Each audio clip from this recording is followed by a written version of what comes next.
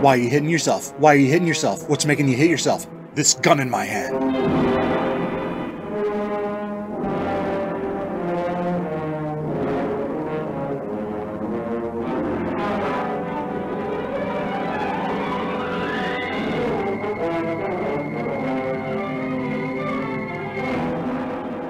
7:21 a.m. On a bench in Gristle Park, Falk Zildjian, implacable hero by virtue of the fact that he carries a gun, sits, waiting for a messenger. A woman approaches looking concerned, wearing a stylish but modest dress and a long coat. Miss Fatal? Fertal. Mrs. Fern Fertal, but you can call me Fern. I understand you have a message from my business manager, Gary McInder? Yes, Mr. McInder wanted you to know that he's secured space for one of your stories in an upcoming issue of Speed Detective magazine. Sounds great. Is he writing up one of my past cases or hiring someone to write it? We have to begin right away. My girl Ethel, they've taken her. They want ransom. Who's taken her? What are their demands? Bad men. Here comes one of them now. What? Hey! You won't stop us from getting our ransom. Wait, cool off. Give me a chance to get the money together first. All right, but don't keep me waiting. Sorry if I jumped the gun there. I'm just... He's dead. Across the street. I saw the shooter in that third-floor window. Stay here. I'll find them. I'm coming with you. It's too dangerous, Mrs. Fertal. We don't know who might be waiting in this building. Please, call me Fern. I insist. What does Ethel look like? She's my adopted daughter. A beautiful little thing from the Near East who got herself in trouble. Fell in with the wrong crowd? Gambling debts? No, she met a boy and he got her into trouble. Oh, how far along is her trouble? Never mind. The shot must have come from this apartment. Stand back. No one's here. They cleared out. Look, on the nightstand. There's a cigar and a matchbook. Maybe it'll have the name of a nightclub or Blue Blazes Matches. That's no help. Here, on the rim of the ashtray, it says Rupert's Suds and Buds. Sounds like Limeytown. That's just down the block. Hurry. Why would the guy rush away from a shooting just to stop for a drink? You must not have suffered during Prohibition as much as some of us did. Bartender, can I get a red pop and rye on the rocks? What are you having, Falk? My treat. Root beer, thanks. What's that? It sounds like a fight. She's my daughter. My sister. My daughter. My sister. Stop beating yourself up, Evelyn. Everybody forgets to send birthday cards to relatives now and then. Forgetting 2 in the same year isn't that bad. It was only one relative. Well, good. You got even less to feel guilty about. I could have sworn this was Limeytown, but maybe it's not. Yeah, we having a spot of bother? You having a go at me, bruv? I'm sorry, sir. I only know English. Cheeky. Fern, would you recognize the shooter if you saw him again? I didn't get a good look at him, and they don't spend a lot on light bulbs in this joint. Yeah, it is dark in here. Everything's hazy. My root beer. They slipped something in my root.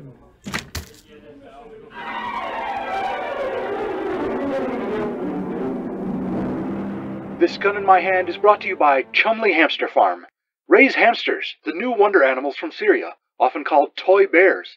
Delightful pets, everyone wants them. Laboratories need thousands. Clean, odorless, raise anywhere. A profitable and interesting hobby or business. We furnish breeders and instructions. Write today for free book. Chumley Hamster Farm, 1813 Telegraph Road, Parabellum City, 7. We now return to the 3rd minute of Speed Detective, episode 78 of This Gun in My Hand, already in progress.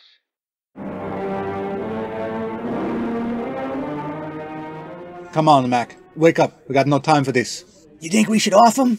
First, we gotta find out if he told anybody else.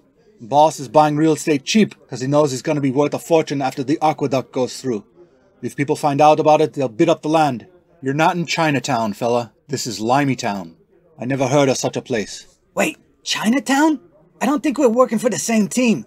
My boss is part of the big tree, trying to sink trolleys and city buses so everybody has to buy their own car. You work for the big oat tree? No, the 3 biggest car makers. And the judge been buying cheap real estate in the bad part of town. When they put the expressway through, that land is going to be worth a fortune. I think you're looking for Toontown. Falk, don't let this gunsel get you off track. We need to find Ethel. What's a gunsel? It's Yiddish. It means little goose. Oh, that's nice. It's not meant to be nice. I'd love to find Ethel, but we're kind of tied up at the moment, Fern. To these chairs. That's all right. First, we need to communicate with each other in a way these 2 mugs won't understand, even when it's right in front of them. Think of a song with lyrics that convey your message and then hum it. I don't think that's how secret codes is supposed to work. You're forgetting the secret part. Better yet, forget humming. You know how to whistle, don't you? Yeah, but no time for love, Mr. Zildjian.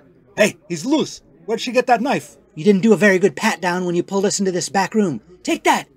Yow! Look out! Shoot her! We don't need both of them! When I worked for Barnum and Bailey, they called me the Annie Oakley of knife throwing. The name never caught on, but it was true. Take this!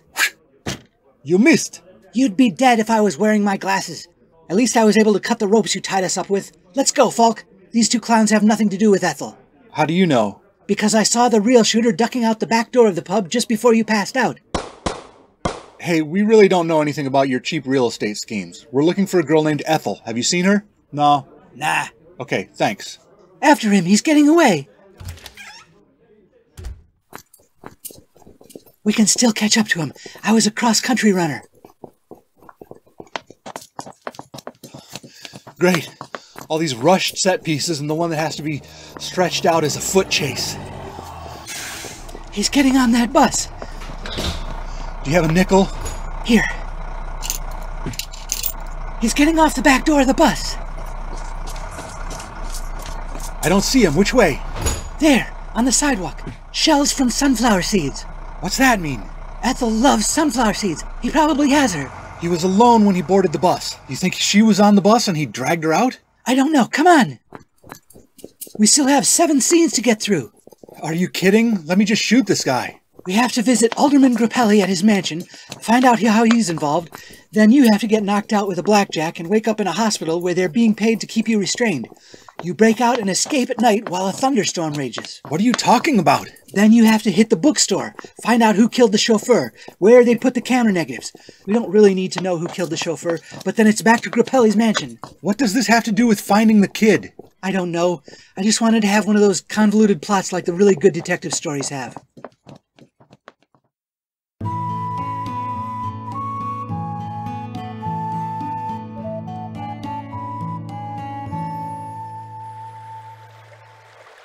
Mom, do you ever feel you're, not a strong female character?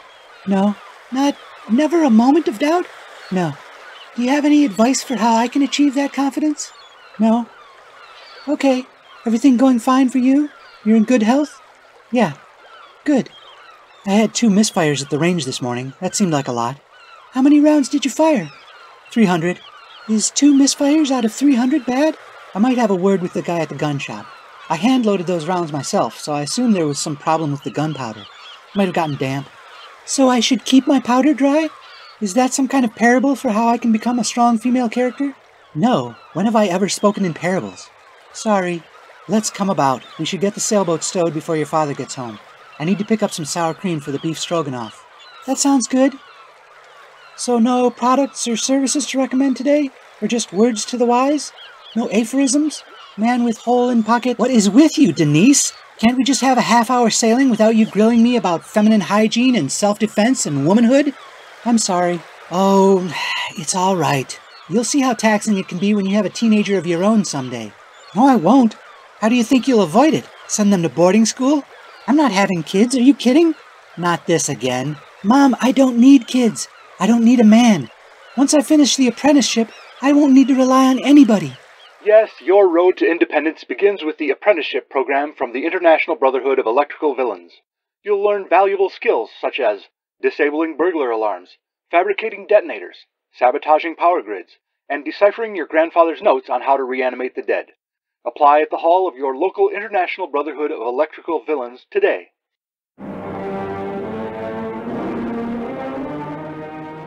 Falk, it's just around this corner. We've been running all morning. Even with 2 commercial breaks, I've hardly had time to catch my breath. Do you want your story in Speed Detective magazine or not? There he is, and he's got Ethel. Stop! Chumley, let her go! You knew his name all this time and didn't tell me? We could have tracked him down without chasing phantoms all over the greater metropolitan area. So, you roped Falk Zildjian into this mess? What did she tell you her name was? Fern Fertal? Shut up! She told me her name was Shaunid O'Brigacy. Whatever her name is, I bought Ethel fair and square. Stop him, Falk! Get her back! Get who back? I don't see anyone on the street besides this guy and the little cage he's holding with the mouse in it. Ethel's not a mouse. She's a Syrian golden hamster. Hamster? What is that, a boiled pork dish? Or a policeman who belongs to a gang? Cops don't form their own gangs. This is Parabellum City, Mr. Zildjian, not Los Angeles. No, a hamster is a rodent related to mice, but so much more. You know, the new wonder animals from Syria, often called toy bears. Delightful pets. Everyone wants them. Laboratories need thousands. Clean, odorless, raise anywhere. Yeah, I heard the commercial. That was you? Chumley Hamster Farm. I got a boy hamster at home, and Ethel here's already pregnant, so I'll have a litter within days or weeks. Fern, you said Ethel was your daughter. I love her like a daughter. Isn't that enough? I told you she's a beautiful little thing from the Near East who got herself in trouble. Where's the lie in that? And you sold her to this guy? I needed the money, but I can't let her go. Please, Falk. I gotta think about how to handle this.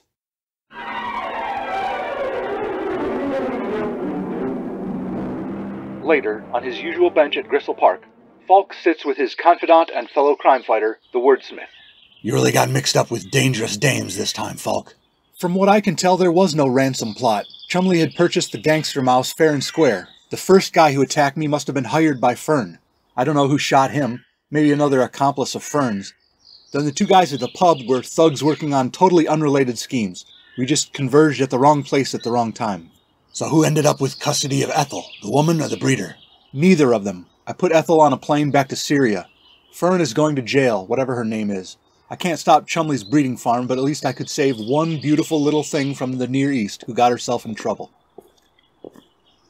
Excuse me, is your name Falk Zildjian? Yes, that's me. Gary McInder wanted me to convey the message that he has secured a space for one of your stories to be printed in a magazine. This time it will be in Lingering Detective. Oh no, not again. Monthly. Tell him I won't do it. Tell him... what? Magazine.